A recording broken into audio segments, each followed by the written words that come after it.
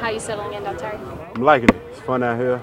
You come out here and just play solid raw football, and that's all it's about. So I love it. This front seems like it's going to be a pretty solid presence this year. What's your impression of KK and the guys alongside you? Good dudes. First of all, good people. Second of all, real smart football players, real physical, real aggressive, and they don't mind sharing knowledge.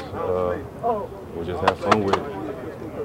Does it make the transition easier since everybody's kind of learning a new defense? Mm-hmm. Yeah, it definitely does, because the boys are always out there talking, communicating, and that's the biggest thing for new guys coming in like myself or young rookies or whatever. Just talk to them and just make sure everybody's on the same page at all times, and we'll be all right. What's it been like working with Coach Washington? Good. He's a teacher. He's passionate about his job.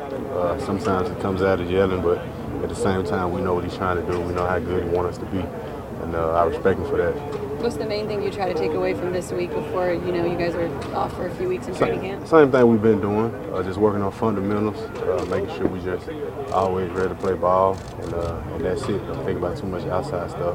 Just get ready to play. An article came out a few weeks ago that ranked the top 8 defensive lines in the NFL. You guys weren't on that list. Mm-hmm. Did you read that article? Like what? No. No, you don't. Do you pay attention to stuff like that? No. No. No reason to. We out here playing ball. We ain't out here to read articles, so I just keep it that simple.